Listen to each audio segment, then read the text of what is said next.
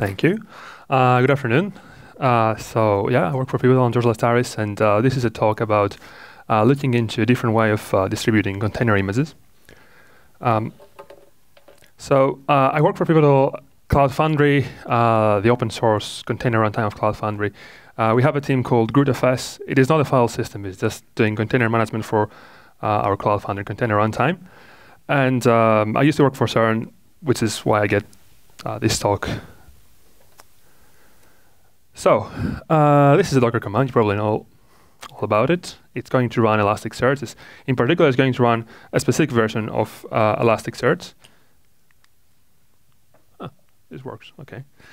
And this last bit, this last string, is what we call a container image. Well, in fact, is a reference to a container image. So, what is really a container image? There are some standards. Currently, there is the AppC, there is the Docker images format, and there is the OCI standard, which is kind of trying to become the open source, owned by Linux Foundation standard for all the container images. And what these standards define is mainly the image layout. And what the image is basically a set of layers plus some configuration or metadata. Well, let's focus a little bit on the layers. This is a Docker file. Again, I'm pretty sure you're all familiar with it. And a Docker file is essentially a recipe to build container images with Docker. Docker is a very good tool to build container images. And the way this file is structured is that at the top you have this statement from Python 3.5, which is essentially defining the base image. This is the image you are going to inherit to build your own image. In the second layer, it's adding the source code. So that is Python agnostic. Like any application you're running is probably going to have some source code. The third layer is installing some dependencies. Again, similar. It doesn't have to be Python dependencies. And the last one is purely configuration. The last one is just saying, when you run this container, this is the entry point. This is the command you're going to run to start this application. So these lines match up with layers. And we mentioned that container images are composed of layers, and a layer essentially is a set of files and directories. It's a set of file system changes that is applied on top of a different layer, on top of the previous layer, and then it's making a root file system for the container to run. So a container root file system is essentially an ordered combination of these layers. The order is important. So again, similarly to the Docker file, we start with a from statement. So this defines the base image. In this case, I am depicting the base image as having two layers. That is not true for Python, but it doesn't really matter. So we have the base image layers, and then its other step of the Docker file maps to a layer. So we have the green layer, which is adding the source code, and we have the orange layer, which is installing the dependencies.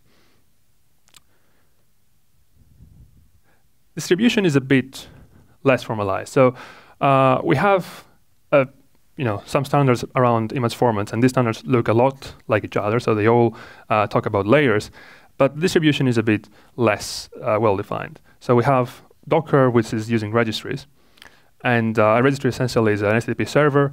So when you're downloading the layers, you're, as a client, as a Docker client, you're going and fetching all these layers through HTTP. The cool thing about layering is that you have to apply them in a certain order, but you don't necessarily have to download them in a certain order. So you can parallelize downloads and serialize the unpacking of the layers. So just 3 examples of caching.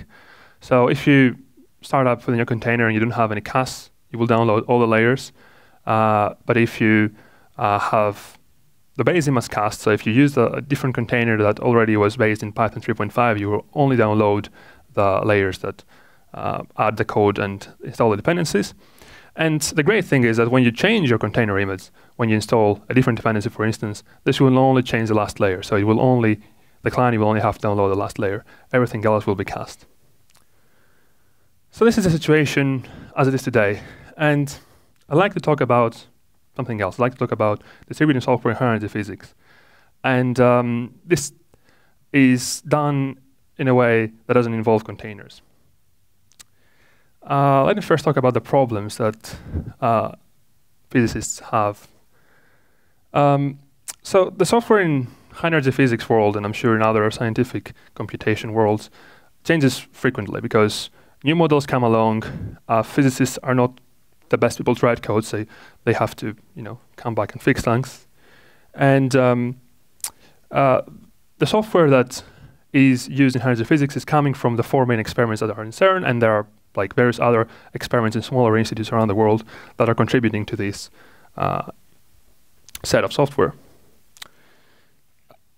Another interesting thing, apart from frequent releases, is that the software for high-energy physics is very complicated. So every experiment has its own stack, which is usually experiments share some common library, so they share the simulation library or the data analysis library, but they still vendor it despite sharing them because they usually have their own patches, they implement their own models, and so on and so forth. And on top of that, they have the detector geometries and various other tunings and configurations that make up very large software stacks. Usually we're talking about gigabytes in large experiments. And imagine if you have these stacks coming up every day or every week, new releases. Another thing is that when you're distributing these releases, you have to actually have all of the old versions online. And if not all, you have to have a lot of old versions online because it's sometimes the case that they have to run old software with newer data or new software with older data to validate some assumptions and to try against different models. Usually, the software is running in the worldwide LHC computing grid. This is spread across multiple countries and many data centers. And they're running hundreds of thousands of parallel jobs every day. So we have 4 main experiments. That means tens of thousands of parallel jobs every day for each experiment. So these jobs are usually Monte Carlo simulation or data analysis. But the interesting thing here is that you can imagine having tens of thousands of parallel jobs coming and requesting for the latest release from the release server or whatever distribution mechanism you're using. And here is where CernVM-FS comes into the play. So they tried various packaging techniques before, and it didn't work out very well, mainly because of the extent of the grid, the geographical distribution, the size of the releases. It's all very expensive to just send a release every day to all the grid nodes. So CernVM-FS is a file system. It doesn't understand about packages. It doesn't understand about layers. It knows about files and directories. It's an network file system in Fuse. We're going to talk about that. And it lazily downloads files when they're accessed. So you won't have to, when you're starting a new job with the latest release, you won't have to download the whole release just to start the job. It will just download the files when it actually uses these files. And we only download the files that needs to run the software. Because it's very common that because of the size of the release, the grid jobs don't necessarily require the whole release to run the application they need. The other important thing is the duplication. So every file that is stored in CernVM-FS is signed with a content address, and then it's only downloaded once. So if you have 2 experiments, or if you have the same file twice, you will only going to cast it once. You won't have to download it twice. And this is again similar to the layers world where you have a layer with a content address. So you have an application, you have a grid job running, and it's trying to access a file. So it's making the open syscall, which is going to the VFS module of the kernel, as with every file system syscall. And we said this is a Fuse file system, so this will delegate to the Fuse kernel module. Now, it is important to use Fuse because Fuse lets essentially the client, the process that will go and fetch this file to run in the user space, which is good for security reasons, and it also gives you a much better flexibility for developing code, because when you develop kernel code, it's much harder than developing a user application. So this will delegate to the CernVM-FS client, which will go to the CernVM-FS server. It is an HTTP server. And the first thing it will do is we'll try to fetch the catalog. So our process needs dir file, and then the CernVM-FS client will go and fetch the catalog for /dir. And the catalog basically knows about the hash of this file. So it knows the content address of this file, and then the client can go and fetch this. Now, all these operations are cast. So the catalog will be cast, and the blob will be cast. So are there any similarities between high-energy physics software distribution and container images? And I think there are. I think there are mainly two. The first one is, I mentioned that grid jobs don't use a whole stack. This is also true for containers. They don't really use a whole stack. Nginx, for instance, it's only using 11 megabytes just to start of a 190 megabyte image. The same applies for Node, and the same applies for Redis. So this was Redis, yeah. And you can see here the percentage of like the image that it actually uses to start the process. Now, further down the line, it might need more files, might have to access extra libraries or anything, but just to boot a container, you don't really need to download a 200 megabyte or a 400 megabyte image. The other similarity is that different versions change little percentage of the image.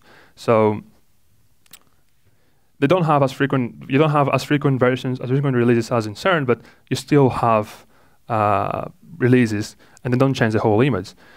So, for instance, from Nginx 1.10 to 1.11, it only changes 4 megabytes, but the layers that it touches, which is the layers that you have to re-download, are 58 megabytes. So you download 14 times more than you actually need in terms of a diff.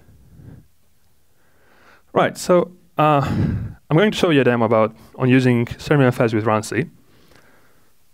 So let's see how this goes. All right. How's the font size? All right. Okay. So this is running in an AWS VM. So I'm just connecting to this VM. And the first thing I'm going to do is to try and mount my CernVM-FS repo. So I went ahead and created a CernVM-FS server with a repository that has two container images, Nginx and Redis. So I'm going to make this directory, container images AWS, and then mount the CernVM-FS endpoint. So this is not very slow operation necessarily. It's using Fuse under the hood. And just to show you what this repository contains, it has config and image directory. And in the image directory, you have Redis and Nginx. And this is Redis 3.2.3. So I'm just downloaded the image from Docker Hub and unpacked it inside a CernVM-FS repo. Now I'm going to create a RunC container. So RunC was mentioned before. It's not a container runtime. It's a tool, basically. It's a tool that speaks a very low-level interface. It's used to build container runtimes. So Garden, the Cloud Foundry container runtime, is using it, and Docker is using it as well. So it doesn't necessarily deal with everything that Docker deals. So it doesn't deal with networking, for instance. All right, so I'm going to create a bundle. A bundle is the notion of container directory for RunC. So it needs that, it needs a configuration inside the bundle to create a container. And inside this bundle, we have to have a rootfs directory, which is what the container is going to use as its root file system. And because CernVM-FS is a read-only file system, I will create a RW directory, which is I'm going to use as a overlay for writes to go into. So to make this work, I'm going to use AUFS. That is just to basically mount the CernVM-FS read-only mount point into this rootfs directory. So if you now look into rootfs, we have all the files that we saw in the CernVM-FS repo, and we can write stuff in here. The next step is to create a configuration for RunC. This OCI tools is another tool Open Container Sensitive provides, and this will create me the right configuration for RunC to work. And the only thing I have to do now is to RunC run this container, which will bring up Redis. Again, this is on a VM without any CAS. So when it actually referenced Redis server, it just went ahead and fetched Redis server from the HTTP server. Okay, yeah, this is mentioned this already. So this was fast. We didn't have to pull any image. We didn't have to download anything more than we actually needed. But how fast is fast?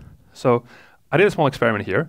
I used ICE, which is something I developed for my thesis, and you can find it online. Or if you're interested in how I ran the experiment, there is a repo in GitHub named Container Camp. You can find all about it. And I used 20 AWS VMs in Ireland, and the server is in Frankfurt, I believe. Yeah. So one experiment is run SQL with CVM-FS, the same thing we saw with our demo, and the other one is Docker with Docker Hub. So the scenario here is I want to run Redis. So I'm starting Redis server as a daemon, and then in a while loop, I'm pinging it to see when it's going to come up, and I'm measuring the time this takes. This is the results. So, okay. So the blue line is basically the RunC performance. It takes about 2 to 4 seconds for the server to come up, as we saw in the demo. The green line, which is far up, it's Docker with a cold cast. So it takes about 40 seconds to download the image and to start the container. And the red line is Docker right after it populated its cast. There's a big difference between the red and the blue line, which is, as I said before, RunC doesn't do everything Docker does, doesn't deal with networking, for instance, which takes a lot of time. But we can see there's a 30-second penalty just for fetching an image that you don't actually need the whole of it. Another approach, if you don't want to use Serenafest, is IPFS. This is another fused file system. It has a very cool name, Interdisciplinary File System, and it offers similar characteristics. It has deduplication, so every object can be a directory or a file or a diff, is only stored once with a content address. It keeps history for every object, and it's decentralized. This is the very interesting thing about IPFS, that all the transmissions, all the transfers are actually happening in a peer-to-peer fashion. But still, with IPFS, it would really make sense to use files instead of layers. So instead of a conclusion, I'd like to mention a few use cases that may make this work interesting. So the selfish use case is a CI server. I really hate waiting for jobs to build just because I have to pull a huge container image.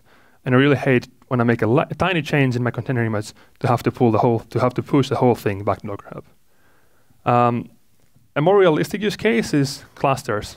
We saw a small cluster of 20 VMs and how it performed. If you have a larger cluster of hundreds of VMs and they all try to pull the same units at the same time, it will take time. It might result to network contention. And if you're maintaining your own private registry for serving proprietary software, then this will probably hit the registry as well. And the last, with a question mark here, is serverless. So one of the implementations of serverless could be container pools. So you don't start the container when you actually hit the event, but you have a pool of containers, and then you wait for events to come, and then when an event hits, you just use a ready container. It would save us a lot of time if we just don't have to download all the layers for every worker. So yeah, that's it. Thank you.